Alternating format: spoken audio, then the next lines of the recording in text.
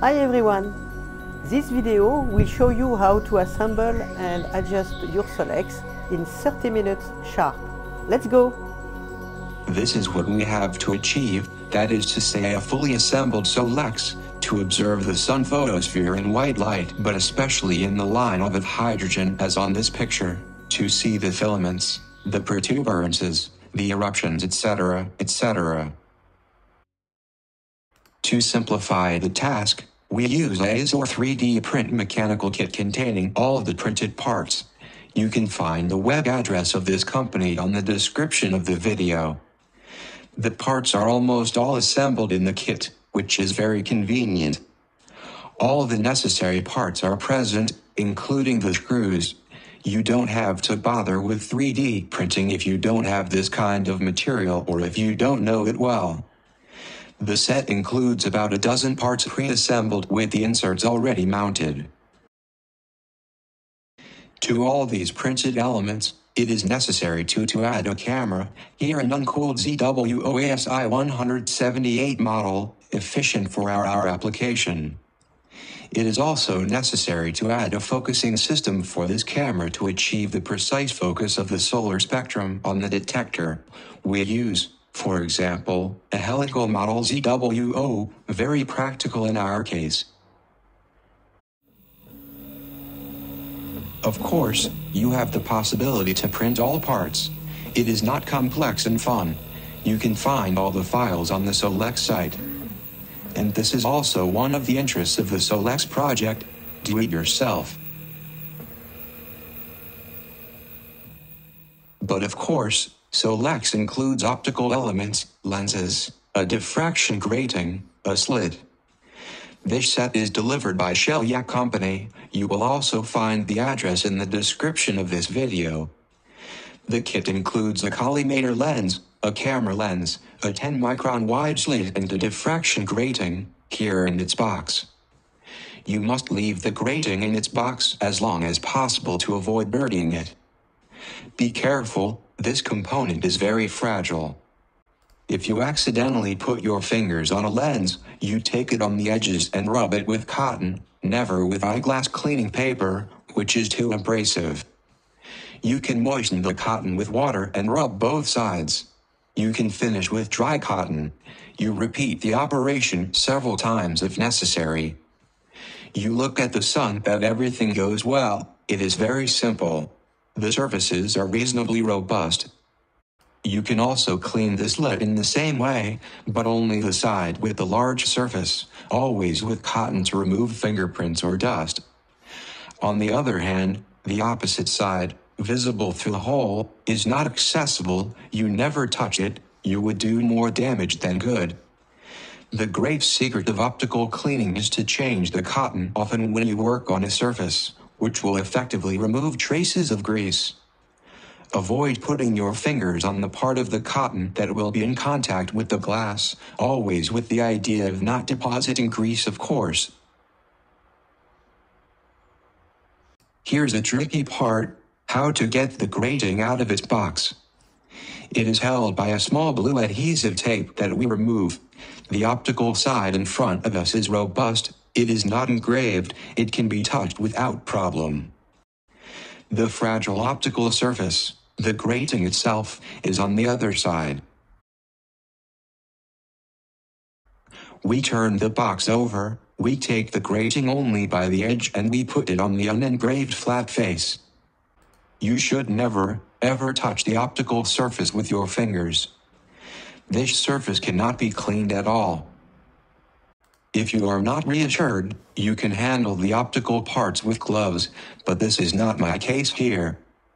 Be very careful, always take the grating by the edges and never touch the engraved surface with your fingers. We repeat, even with cotton, even with a brush, even with a feather. Only with your eyes. If you put your fingers on it, you will kill the grating. You have to buy another one, so be careful. When you don't need it, don't leave it in the air, store it in its box with the engraved side always facing inwards. Know well to recognize the engraved face, here of 2,400 lines per millimeter. The lines are very fine. It is the shiny surface that reflects the light a little iridescent. This is the phenomenon of light diffraction. The unengraved surface works like a mirror. You put the grating on this side, obviously not on the engraved side. To carry out the assembly, you do not need many tools. A set of Allen keys, screwdrivers of various sizes, and finally, a wrench. Everything is there to make the assembly. The first element to assemble is the tube called collimator tube, which we currently have in our fingers. Be careful, there may be small chips, small burrs, because of the 3D printing process. You have to remove them completely with abrasive paper. By rubbing, try to remove burrs. Avoid putting dust on the lenses. You can then more easily enter the optical elements.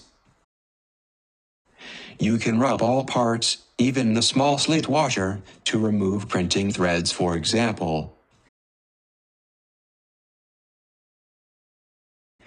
The interest, once again, is the ease of assembly and allow the parts to slide well, without hard points. We will now place the lens collimator in the collimator tube. Do not confuse, there are two objective lenses in the Solex optical kit, the collimator lens and the camera lens. Do not confuse these two lenses. The collimator lens is referenced in its bag, OP0176. It is easy to recognize because it is the thicker of the two. You need to mount the thicker one in the collimator tube, the thinner one that will be used later. Keep in mind that the lens we are currently interested in is the thicker of the two. On this figure, on the left, the camera lens, on the right, the collimator lens. Also pay attention to the mounting direction of the lens. It is not indifferent. The side that will be outside is the more curved of the two. The lens is an achromatic doublet, and the thinner element must also be towards the outside of the tube. You must not make a mistake, otherwise you will get very degraded images. We repeat. Here is the collimator lens seen in profile. Notice that the radii of curvature are different between the two faces, that the thickness of glass at the edge are also different, and that the lens must be inserted in the collimator tube in the direction indicated by the arrow. We mount the lens in the collimator tube. It must slide easily without effort, in a soft way. We tap it so that it falls on the shoulder where it rests. If there are no burrs, it glides smoothly. Check this point. Be careful that it does not mount crooked. Press lightly with a cotton swab to make sure it rests on the shoulder. Of course, do not press with your finger to avoid messing. We will now attach the collimator lens in its tube with a split ring. Be careful, there are two rings in the kit and it is a trap. One is thicker than the other. Look carefully at the difference. The one to use here is the thicker one. If you mount a thinner one, you will find that there is no gap between the tube and the ring. Moreover, if you shake the tube, you will notice that the lens is free inside. This makes a characteristic noise, which is not normal. This noise indicates that the lens is not held properly. The thin ring should be removed and replaced with the thick ring. We push the ring in well, then we observe that there is a gap between the ring and the tube. And also that there is no more noise when we shake. In this case, everything goes well. The collimator lens is correctly integrated in the tube. The thin ring will be used later. Let's move on to the next operation. It consists in mounting the collimator tube in the telescope interface tube. The tube must slide without forcing.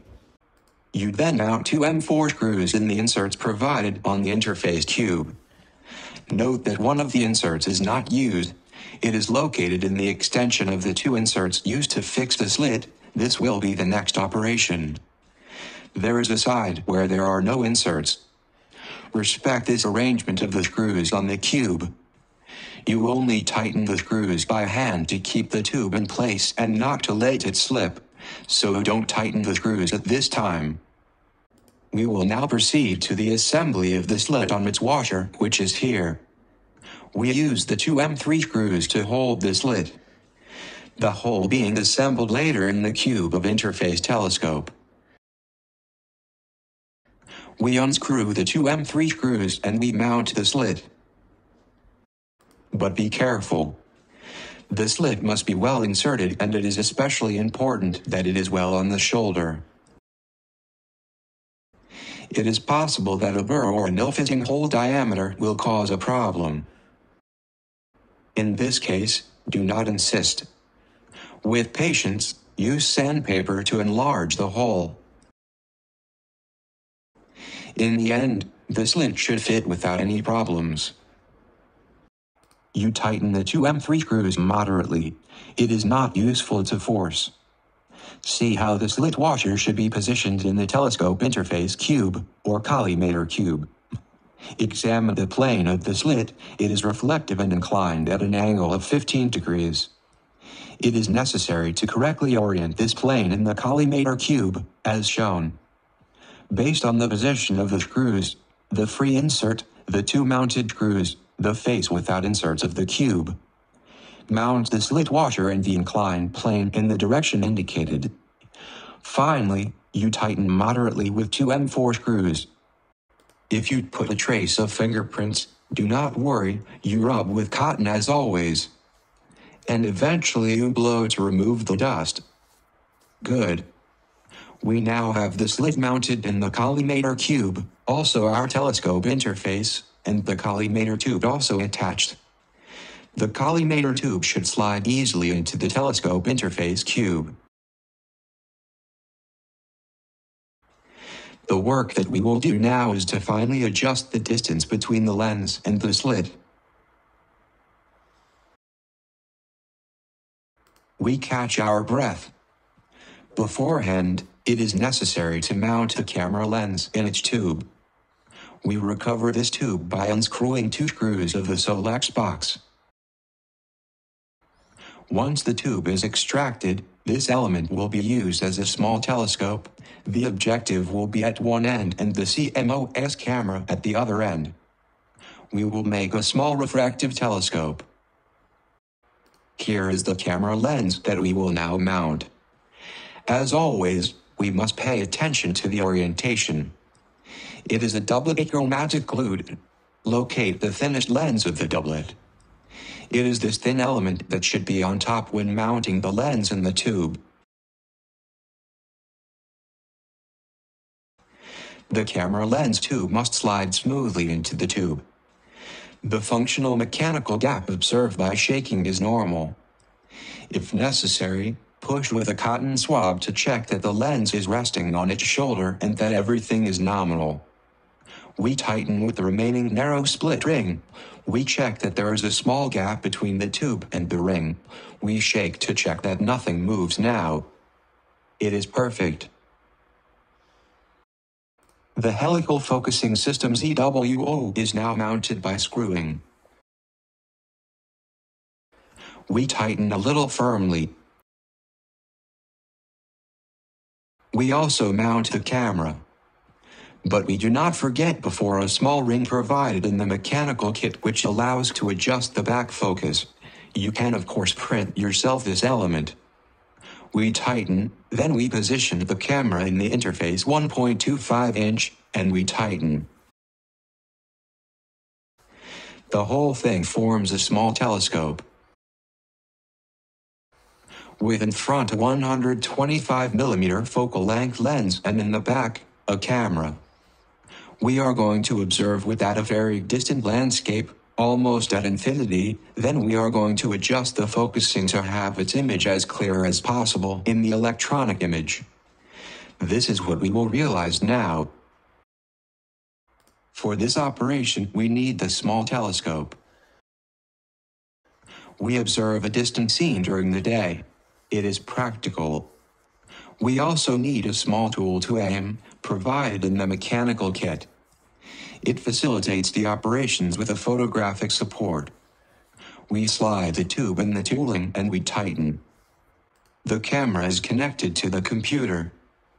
We use here the SharpCap software to acquire and visualize the images, but you have other possible choices, of course.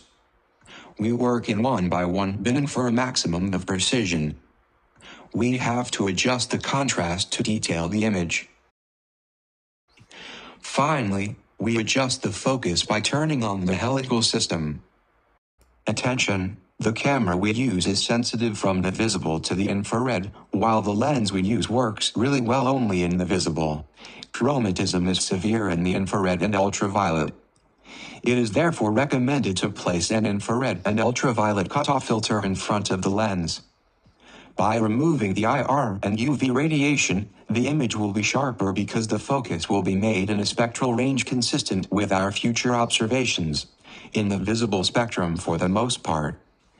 This type of filter is not very expensive. We recommend its use. It is important to work only in the central part of the image.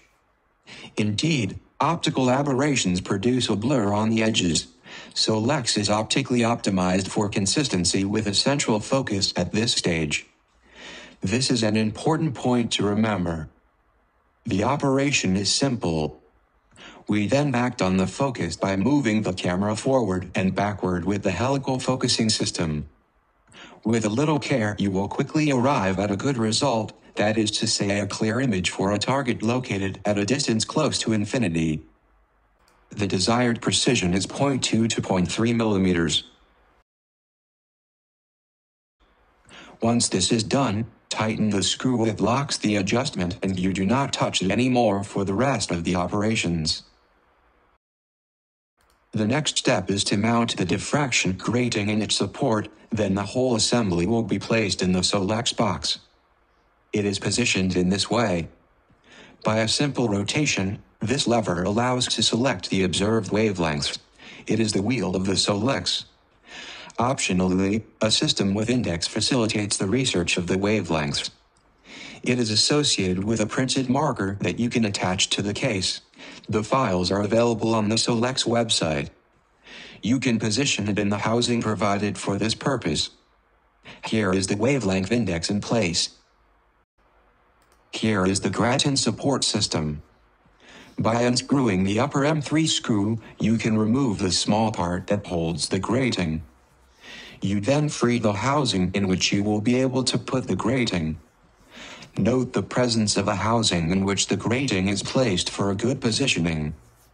As always, you have to be careful when manipulating the grating. It is currently in its box. We will remove it. The upper face here is not fragile, we remind it. The engraved face is underneath. This sensitive face, the one which will diffract the light, is currently protected. It will be positioned on this side on the support, to be illuminated. We delicately remove the adhesive tape, without getting angry, in the COM that we put aside. We turn the box over, we release the grating in our hand, we take it by the edges, and we put it on the unengraved side. Look closely. If you look at the edge of the grating, you will see a small oriented arrow. This arrow is used to orientate the grating correctly in the support. This is the correct orientation. Attention, sometimes the arrow is on the opposite edge. Remember that it is the direction of the arrow in relation to the support that counts here. Of course, it is necessary that the engraved face is outside and especially not inside. And of course, you never touch with your fingers. Never. Reassemble the upper locking piece. Tighten moderately. Check that the grating is well held and that it is well centered in relation to its support. You only have to mount the hole in the housing provided in the Solex box. You check that the device turns correctly. You finish by mounting the 2 screws M4 that will lock the grating in the desired orientation. Add washers for a good mechanical holding. You remove the collimator tube from the telescope interface cube. You then mount the collimator tube in the Solex box. Normally the tube slides easily. It is very important that the tube is pushed in as far as possible and rests on the shoulder inside the Solex. If the tube does not slide easily, unscrew the screws of the housing slightly. You will tighten them more firmly later. Keep in mind that the collimator tube must rest on the internal shoulder of the Solex housing. You mount this small reinforcement plate, which stiffens the instrument, using the 2 M4 threaded holes.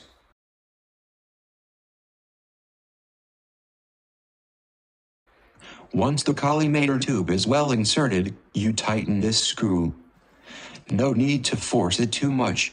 You will leave an imprint in the plastic with the end of the screw that ensures a good hold. Do the same thing on the other side, with another screw. Make the same tightening. The collimator tube is now well coupled to the Solex box. You don't have to come back to it in principle. Then reassemble the interface cube on the collimator tube. Respect the orientation indicated for the plane of the slit. If the interface does not slide well on the tube, unscrew these screws a little. If the sliding is still not satisfactory, you can increase the separation of the grooves by using a file. This is a classic solution. Remember that you can also use sandpaper. It should go well in the end. You mount this screw loosely. The interface should be able to move easily over a limited range of travel. This allows you to adjust the distance from the slit to the collimator lens.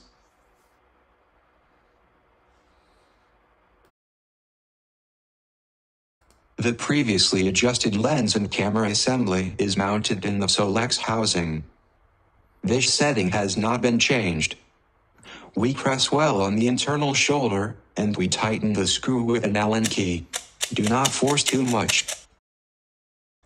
A second M4 screw secures the hole.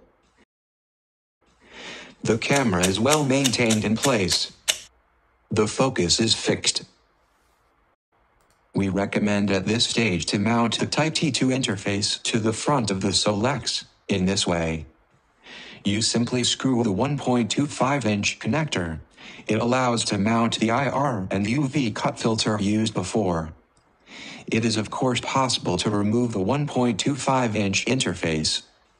This part also protects the slit from accidental shocks and makes the interface with the telescope. The T2 interface is now fixed. You can reassemble the 1.25-inch connector, probably the same one that equips your camera. We arrive at the last step of the setup. Point Solex during the day towards the sky, even if there are clouds. This is an important moment because you will probably see your first spectrum with Solex on this occasion, if the focus is approximately right. The result is displayed on the computer screen. You can move around the spectrum by turning the wheel of the gating. Remember to slightly loosen the 2 retaining screws. Choose a region of the spectrum with many spectral lines, well contrasted. Do not hesitate to explore the spectrum. Note that the spectral dispersion is vertical, an important choice for a fast reading of the detector. To adjust the verticality of the dispersion, slightly unscrew the screws holding the 1.25-inch connector and turn the camera. The focus is not changed if you stay in the interface along the longitudinal axis. The adjustment that we will make concerns the collimator. We do not touch the camera part at this stage. It is possible that at the beginning your spectrum is not well centered along the horizontal axis. In this case, you need to use shims under the Select Grating handle to tilt the grating so as to bring the image towards the center. You can add several layers of adhesive tape to adjust the inclination, here aluminum tape, very practical. You can play with the strength of the screws for a fine adjustment. You will get into the habit of making this adjustment. Here the position of the right and left edges are well within the limits of the sensor, well centered in the limits of the edges of the slit. We have seen that it is possible to orient the camera so that the axis of dispersion is vertical, parallel to the columns of the detector. But also be careful that the spectral lines are horizontal. Here, there is an optical distortion that bends the lines, but you must consider the average orientation. This horizontality setting is important to achieve high-quality images of the sun. To do this, you must orient the slit at the entrance of SOLEX by unscrewing the M4 screws and turning. We tighten again to make a test to see if the image of the line has become horizontal. But the most important adjustment here is to have the sharpest possible spectrum. For this we act on the collimator cube that we slide on the collimator tube. To facilitate operations, we propose to observe the zero order of the spectrum. It is a white image of the slit, not spectrally dispersed. To improve the accuracy, it is a good idea to use an IR and UV cutoff filter in front of the slit. So we turn the control lever of the grating towards order 0 and we watch the screen. The image of order 0 will appear, an image of the slit without dispersion, where all the colors are gathered. The grating behaves here like a mirror. It is from this image that we realized the ability to make an adjustment of the collimator block. Work with bin in one by one during camera reading and zoom in on the image to see the slit better. Center the slit image vertically by adjusting the vertical display slider and turning the grating wheel. Do the same thing along the horizontal axis. Make the adjustments by examining the central part of the image, the most representative. Be careful not to saturate the image to judge the blur. Adjust the exposure time and the gain of the CMOS camera. You unscrew the screws on the collimator block to release the movement, and then you gently move the collimator block. In this way you change the distance between the slit and the collimator lens. At the same time, watch what happens on the screen. For example, here the image is blurred, but with a little patience and skill you can make it very sharp.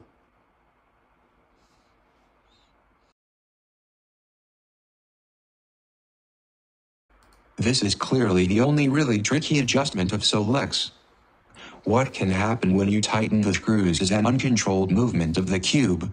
Initially you have to tighten the screws gently. You can also be led to anticipate the defocusing induced by the tightening of the M4 screws, which complicates the task. A few mistakes allow you to learn, and remember that this adjustment is to be done only once. If you have to make several adjustments, screw marks will appear on the tube. You will work better by turning the tube to find a blank area. Remember at the end to tighten all the screws of the interface block. Also think about this one, which ensures a good rigidity.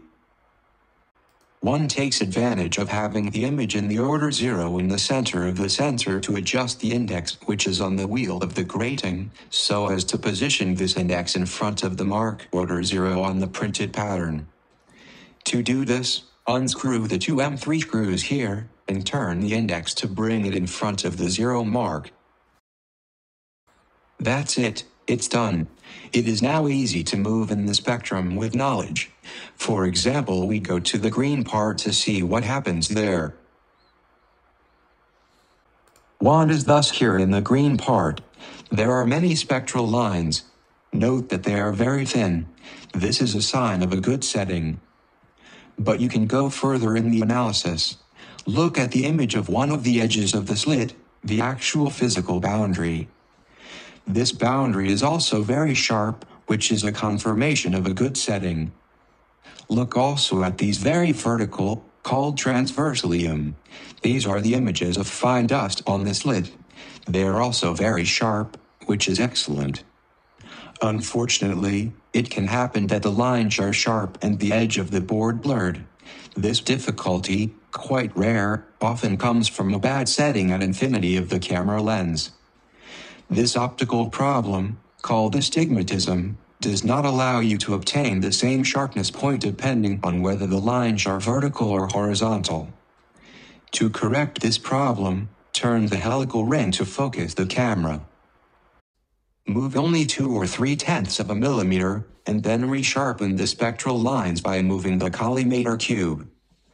Now look if the equality of sharpness is improved between the lines and the edges of the slit. If not, defocus the camera in the other direction. Here, we are at the level of the H-alpha line of hydrogen. This line, very dark, is clearly visible in the center. It is sharp, but also the left edge of the slit and the right edge, like razor blades. We remind you that this astigmatism problem is quite rare, but a good idea is to check that it does not affect your instrument. Think about it when you adjust Solex. This procedure is simpler than it seems in practice. The good news is that you are done with the Solex adjustment. Tighten the screws, and you don't have to come back. Here we observe the red line of hydrogen, the H-alpha line. Note that we use the proprietary software ZWO for the acquisition, but you have many other possibilities, of course. Now we position on the H-beta line, in the blue-green part of the spectrum, by turning the wheel of the Solex. The wavelength index is very useful for this, because look, the H-beta line is now on the screen. Note that the image is quite sharp. In fact, the focus adjustment made at 0 order keeps it in the red, in the green, in the blue. Only minor adjustments will sometimes be necessary with the camera's focusing system. Unfortunately, there is one exception. Take a look. We have targeted the ultraviolet region. And if you look at the screen, you can see that the famous H and K lines of calcium are blurred. They are blurred because the chromatism of Solex is severe in this part of the spectrum. It is then necessary to correct this defect by adjusting the focus with the helical system. This is what we will do now. Look, little by little, we approach the good sharpness of the lines. Finally, the image is very correct in the ultraviolet. This chromaticism is far from being negligible, as we can see.